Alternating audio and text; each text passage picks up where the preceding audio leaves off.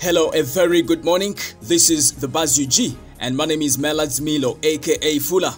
I have an update from President Museveni's brother, General Salim Saleh's camp. Facebook is officially resuming its operation in Uganda. I have the details. Well, kindly subscribe and also tap on the bell for all the notifications. Now, more pictures to prove that President Museveni's brother, General Salim Saleh, is alive and kicking are still dropping in the media. Well, according to reports, yesterday, General Saleh walked his daughter down the aisle as she marries for the second time. It's said that the first-time marriage did not go well and ended in tears. Well, it should be remembered that last week, Fred Kajubi Lumbuye confirmed that General Salim Saleh died on the 19th of last month, but President Museveni was still adamant to announce the death of his young brother. However, Lumbuye has since kept quiet about what's going on in the media, suggesting that General Salim Saleh is alive. But even judging from the pictures, the guy looked very healthy. There is not even a sign of sickness. I mean, look at that picture. And it's reported that these pictures were taken yesterday, the 24th. But anyway, let's wait for Kajubi Fred Lumbuye and see what he's gonna tell us this time around. A UPDF helicopter yesterday crashed in Fort Portal, just a half kilometer from the airfield. Well, according to the eyewitnesses, 3 helicopters had just taken off from Saka airfield, but one of them crashed into the house. So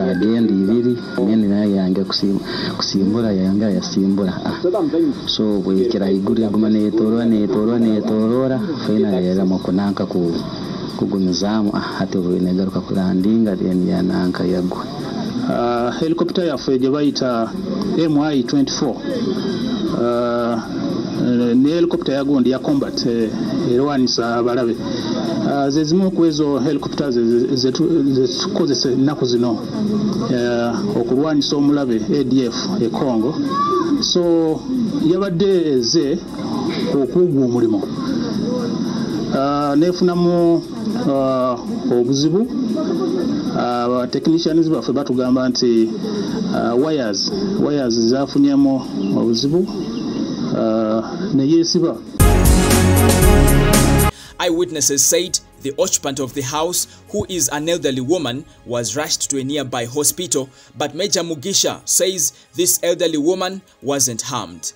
N'omukadde asula mu eyo ennyumba naye teyafunyewo kizibu kyonna. Essaawa zino aba engineers baffe kuva mu construction engineers bajja era ekisooka tulina okulaba nti tuzizaawo amabaati agabadde damaged.